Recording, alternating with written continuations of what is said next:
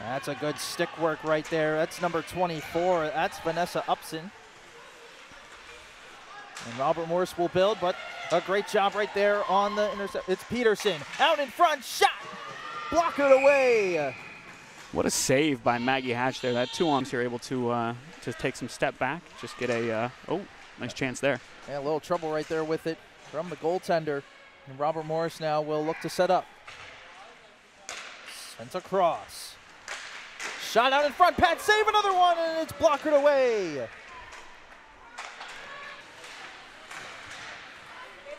Robert Morris trying to set something up. Mercyhurst trying to deny.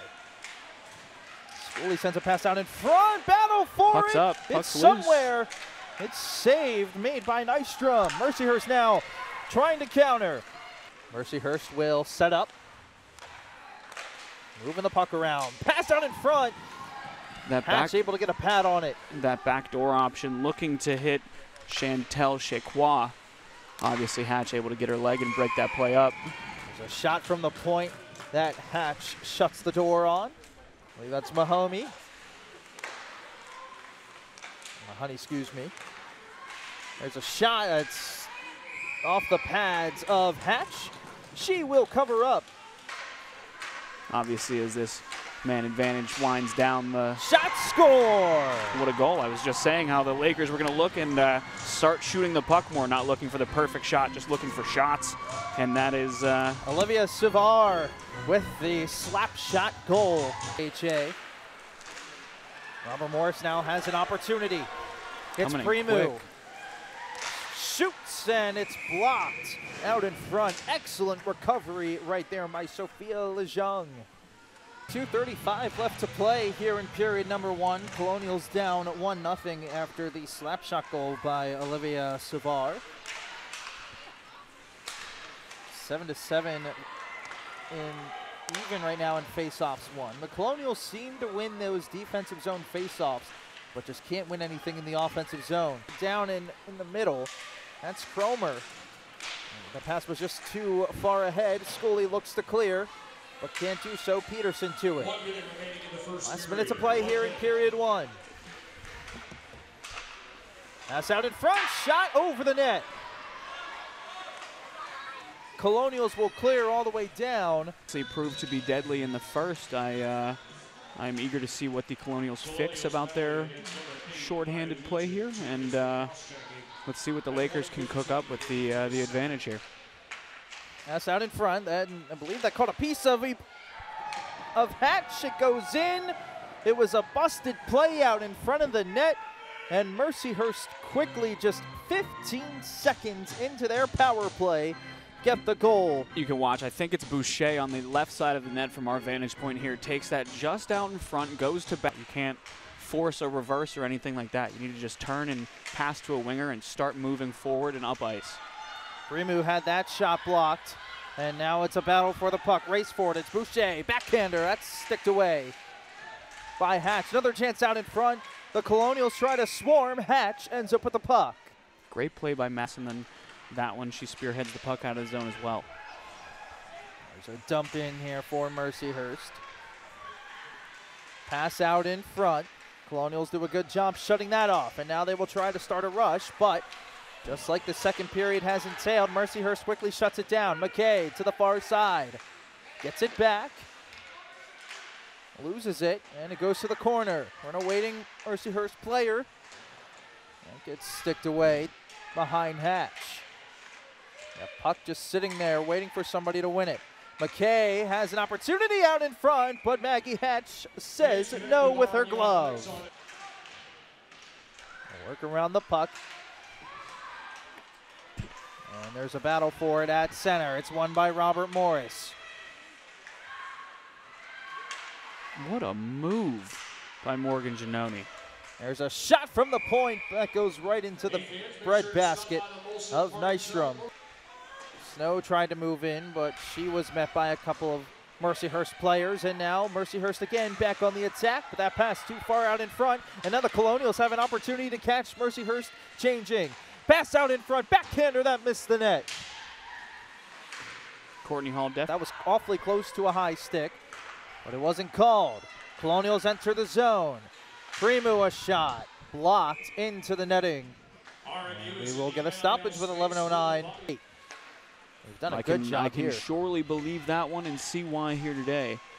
As these puck gets thrown onto the net. Nystrom, though, puts her glove over the puck.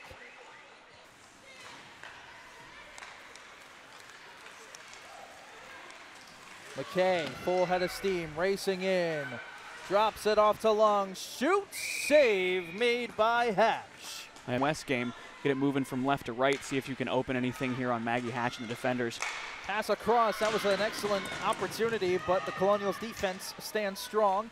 Final seconds of this power play, slap shot, score! And there's that east and west. As I'm saying, the puck is coming east, and you want to send it back west before Hatch can get set. A one-timer again. We approach the final minute here in period number 2. There's a long outlet pass trying to be found by Primu. Unfortunately, could not get there. Turnover. Johansson shoots, scores off the turnover. That's a play that you just, as a Colonial, you cannot send a soft one through the middle. Be the case. If you do like Colonials hockey, great dish there by Shaylin Snow. There's a shot saved made by Nystrom. Phillips is entering the zone 1-on-5 with the Lakers. I mean, it just seems it's very hard to get something going in a situation like that. Turnover, Javier shoots it. It is covered up by Gorski. East or west of the Mississippi is going to call that 10 times out of 10. Oh, Mercyhurst going on their 4th power play of the day. Suvar goes into the corner. Pass out in front. It's blocked away by the Colonials, but Suvar using her body well to regain possession. Skating into the middle. Shoots and it scores. And it trickled in, and just like that, it is 5-0 Mercyhurst. You know, I was waiting for a dump so I could say if you're the Colonials, your only goal right now is to kill off this 2 minutes. You can't worry about, being. And now there's a battle for it. Can't clear the Colonials. That puck still kept in. 2-on-1 out in front. Boucher! And they score again. There is a reason that this line is located at the very top of Mercyhurst's season point standings, and you just saw it. I mean, a phenomenal five-player effort. Colonials will look to recharge. Rice carrying it in, but can't do so successfully. Now it's turned into a 2-on-1. Johansson back to Johansson, an excellent defensive job right there to the point. It'll be dumped back in. That pass out in front. Pudafon with an excellent pass, but GM Petro couldn't find it on the shot. That's the one. Along the near side. Colonials win that battle. There's just no passing lanes to get through as that pass goes out to Pudafon. She'll shoot. It's blocked. Pudafon sends it across to Thompson. She rips one, and it's tipped in and scores. The Colonials get on the board. Jillian Thompson, we were just talking about rebuilding that empire that we had. Jillian Thompson, one of 3 players on this Colonials team that was here previously to the teams getting, taken. This penalty will carry out for the rest of the game as we are just approaching on a minute left. There's a shot that was slightly fanned on by Ste-Croix as we hit the last minute of play. There's 1 minute left now in the penalty, so it will be 5-on-4. For the rest of the time, shot save made by Gorski. 20 seconds left here in period number 3. Peterson with it. Surveying will shoot. That misses the net. Javier quickly to the puck. It might have been blocked. Javier surveying. Shoots. Save made by Gorski. Couple of taps on her.